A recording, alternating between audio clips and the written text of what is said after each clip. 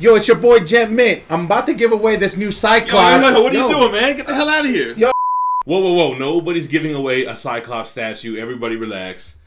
Well, at least not in this video. What's going on, Geminites? It's your boy GemMint. As you can see, we have the two most recent Cyclops statues on the desk, and we're going to do a in-depth comparison. We have the latest premium format from Sideshow Collectibles and the most recent XM Studios release, the version B with both torsos. Go ahead and do me a favor and hit that subscribe button down below, hit the notification bell so you don't miss a video, and hit the like if you enjoyed the content here. We're going to go ahead and rank these guys in 6 categories. We have price, edition size, we have the concept, the design, the paint, and then I'm going to give my overall thoughts on the pieces.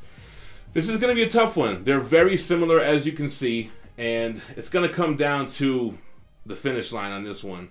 So first, let's talk about the price. The Sideshow Collectibles premium format retails at $580. The shipping on this was about $35, so you're in at just over $600 if you live in the United States. The XM Studios version B retails at about $930 USD. If you got version A, which we'll talk about, not a lot of people did, that doesn't come with this torso or this base, it was about $850. So the price isn't as far off as it seems. It's just that if you live in the United States, the estimated shipping for this guy was about $230. So it puts you in at over $1,000 for this one, just about $600 for this one if you live in the States. Now, if you're overseas, it might cost as much to ship the Sideshow as it does the XM. But for me and for a majority of the viewers, Sideshow is clearly the winner with the lower price when it comes to this category. So give this W to Sideshow. Now let's talk edition size. The big thing with XM Studios is they tend to have a higher retail price, but they tend to have a lower ES, which kind of evens out as far as the value of the piece or how it retains value. The Sideshow Cyclops is one of the only, actually, it's the only X-Men piece of their new wave that doesn't have an exclusive. They just made 1,250 of this piece, and that's the total edition size. Now, Cyclops gets a little tricky. The version A that does not come with this torso, there are only 140. That's the edition size, 140. Version B with both torsos has an edition size of 850. So technically, you're looking at an ES of about 990 for the XM Studios. So XM does win in this category of edition size by having the lower ES. However, it's not by that much. You're talking about 300 pieces difference. All right, so now we're all tied up, and it's pretty much what everybody would have thought for those categories. But now we're going to talk about the concept, and this is where it gets a little tricky. It's Cyclops in a semi-museum pose, kind of using his mutant ability with a low footprint standard base. This base is a rocky snow base that's made to go with other statues in the X-Men line, like Jean Grey and Sabretooth. This is a Sentinel Rubble base, which is meant to go with the other Sentinel Rubble bases from the XM Studio line. So the concepts are so similar here, it wouldn't be fair to not just give it a tie. I'm going to say this one's even. It's basically the same concept. One leg up, one leg back, except for Cyclops has one arm up. But we're going to go into the overall design. The concept is basically the same, and they're going to get a tie. But let's go to the design here. So, now the design is very similar here as well. You have a Jim Lee inspired, almost X-Men animated series inspired costume.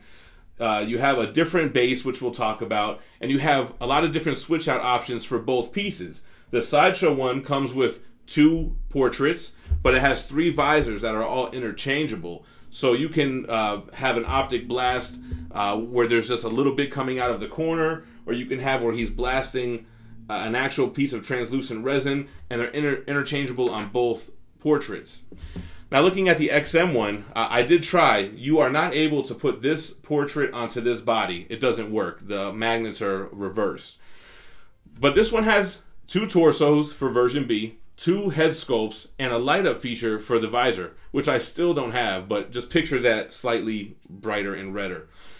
So they're kind of evenly matched with the switch outs. As far as the design, the XM Studios piece definitely has more of an intricate design when it comes to the base and the costume. Looking at Cyclops from the XM side, he's got a lot more line work in his costume, a lot more textures going on. There are just more intricacies in his costume. whereas the Sideshow one is simpler. But see, the problem is that doesn't mean that it lacks, because it gives you more of an animated series vibe.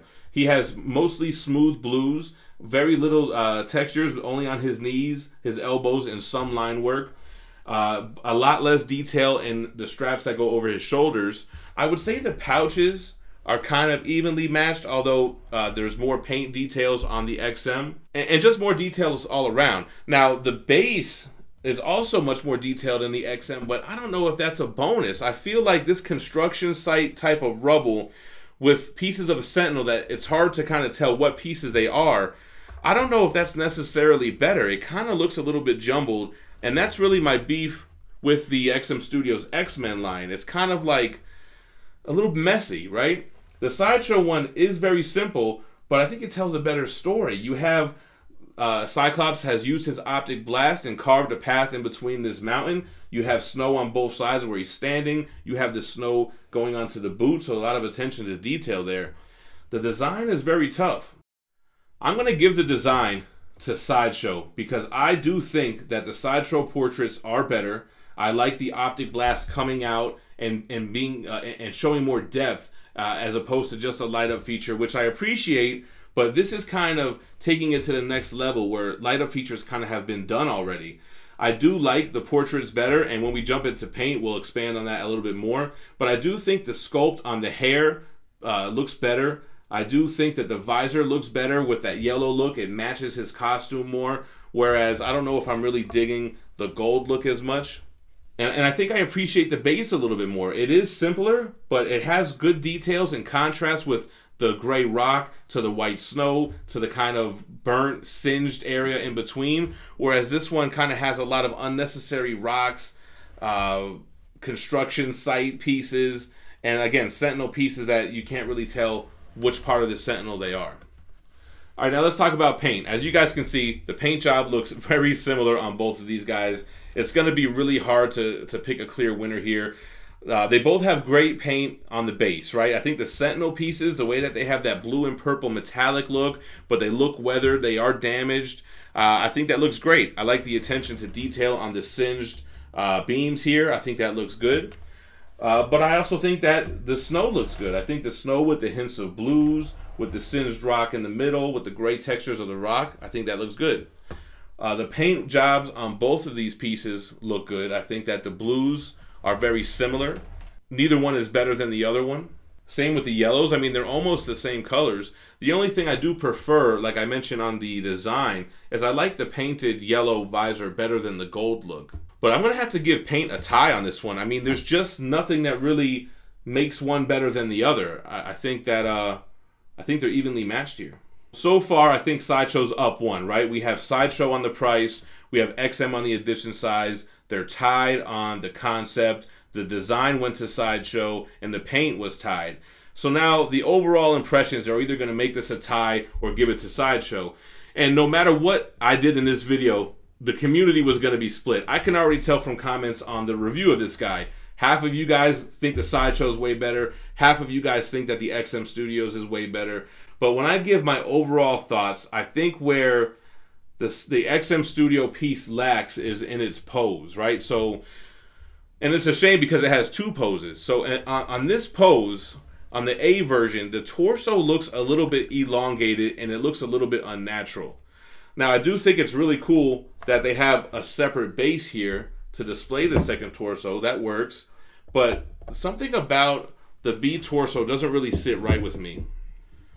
I'm not really a big fan on how the B torso kind of looks like he's leaning to the right a little bit. I would have much rather him just being straight up and down. That lean throws me off a little bit. And although I do like the pose and I like the concept with this pose, I don't know if it was really executed to where I liked it. I definitely like the Sideshow portraits better. If I look at the paint job, I think that it has a more realistic flesh tone. I like the 5 o'clock shadow. I like the design of the visor and the optic blast more than I do the light up feature. I personally never use light up features, but I would definitely switch out these visors and give him a different look. If you would have mixed these together, you would have had the perfect Cyclops statue. If you would have had this arm going like this for a switch out option here, or if you would have given these this piece, these portraits, I think you would have had the perfect Cyclops. But for me, on my overall opinion, I think that I would go with this one. I think he wins because I like the portraits better, and I like the different switch outs better than on the XM. And I like the costume. I mean, I think it screams 90s nostalgia for me. It looks like the X-Men animated series, and so does this one. This just looks more modernized and more detailed. But for me, I think the Sideshow has the best bang for your buck with the money as far as the cost. The edition size is very similar. It's not like this one had a 300 ES, which might have made a little bit of a difference, and those head sculpts as well. So guys, tough call, and it's super unbiased. I mean, I actually sell this piece on my online shop, so I could have easily said it's XM, everybody should buy it, but I think it's sold out anyway. But no, I just, you know, breaking down the categories and talking about what I liked and I didn't like, it goes to Sideshow. I don't want to hear your comments below because I know exactly where they're going to be. Half of you are going to agree with me, half of you are going to disagree with me, and that's okay. That's the beauty of collecting. And that's why it's good to have these options, because everybody has their own preferences. They both pair well, really well, with the rest of the X-Men statues. I showed that in my review. I'll probably show the pictures here as well. But I think you're really good either way. You know, it's just that the Sideshow one's going to be cheaper, and personally, I prefer these options. So, all right, let me stop rambling.